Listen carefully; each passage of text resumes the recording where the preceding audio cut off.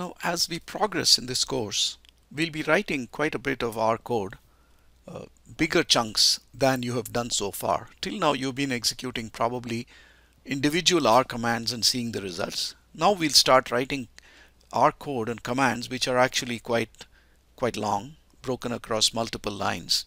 And therefore, it's a good idea at this point to focus our attention on how to format our code so that it's more easily readable and understandable, not only for yourself but for others. In fact, most importantly, what happens is quite often we write some code just for the moment, getting something done, and later on we may have to revisit the code, and then we go and look at it and we find it really hard to understand what was going on at that point in time.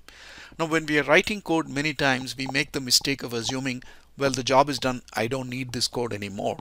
In reality, whatever code you write, if it's even semi-serious, you're going to have to revisit it many times.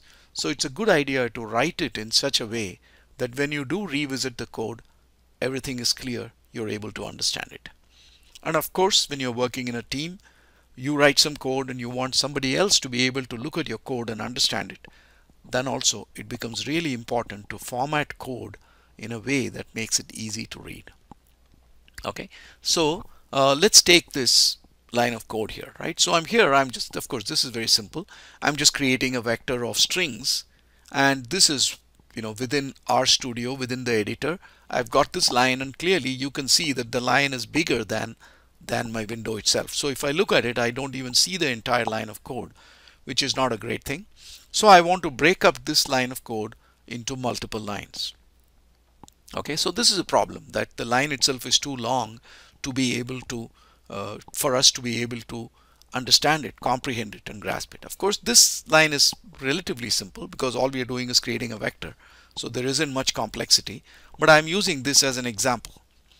Okay, so one thing I can do is to break it up into two lines like this, right? So after Pedro, I put a new line, and I got these two elements sitting here. Okay, now in this particular example, it's fairly straightforward. You can read it and understand what's going on. But it's always a good idea to line up arguments. Okay, this is a simple-minded solution. It may work for small things, but it doesn't work in the general case. It doesn't help very much. It's a better idea to break up the code like this. So what I've done is, after Mason, I've moved the remaining code into a new line, and again after Pedro, I've moved the remaining code to the new line. The most important thing to observe here is that all the arguments to the vector, to the function C, are lined up. Okay, so when I look at this conceptually, I can see that all of these things are just arguments to the C function. I don't have to sit down and think what's going on, go back, process it, make sense of it, nothing. Just look at it. Given the fact that they're all lined up, I know that these are all arguments to this one function, right? Whereas if I had not lined it up and Melissa had been here and everything was running, then when somebody looks at the code, or you yourself look at the code, you have to do some cognitive processing to just make sense of, oh, let me look at this. Oh, what's going on? Oh, these are all arguments to the C function, right? Sometimes these things get very complicated, and it's extremely useful to just follow these guidelines and make things really easy, right? So you shouldn't, as it is, writing code and understanding code is complex. You don't want to add a layer, another layer of complexity by making these simple things difficult. Okay, so lining up function argument greatly increases the code readability that we have. Okay, and the good thing about RStudio is when you hit enter on RStudio, it automatically does this.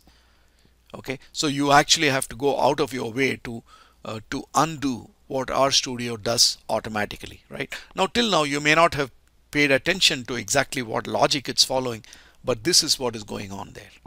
Okay, take another example. So here I've got, this is a code that we've from one line of code from what we've seen before. Auto dollar cylinders is factor, auto dollar cylinders levels and labels. We saw this in the lesson on factors. Okay, so once again, this looks reasonable, things lined up. It doesn't look too bad visually, not too disturbing. But the problem is I've got factor auto dollar cylinders. I've got levels equals C 3, 4, 5, 6, 7, 8. In reality, these levels is an argument to the factor function, but that's not very clear if you just look at this. Okay, again, labels is an argument to the factor function, and again that is not clear, and 5-cylinder is actually an argument to the C function, which is inside of the factor function. But the way in which the code is written, everything is lined up, and you have to expend a lot of cognitive energy to figure out where everything goes.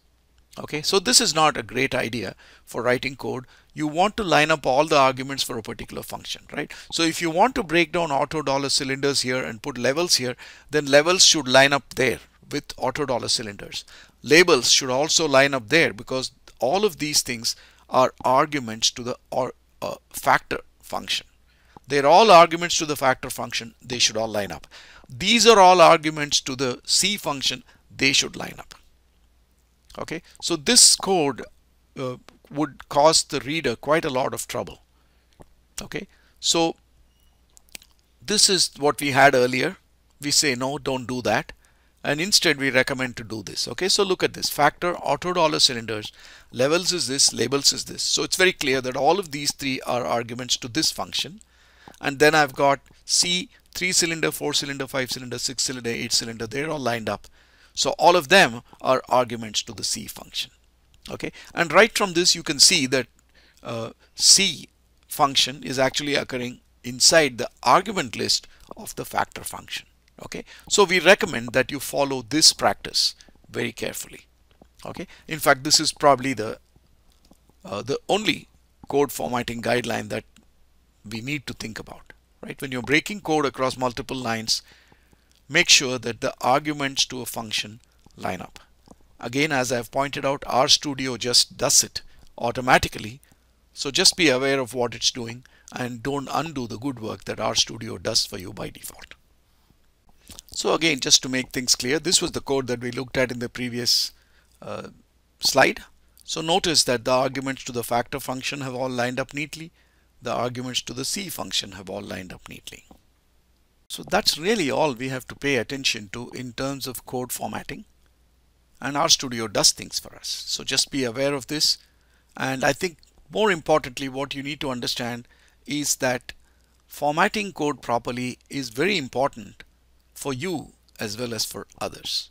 That's really the big lesson to take away from here, because the actual act of formatting is done by RStudio.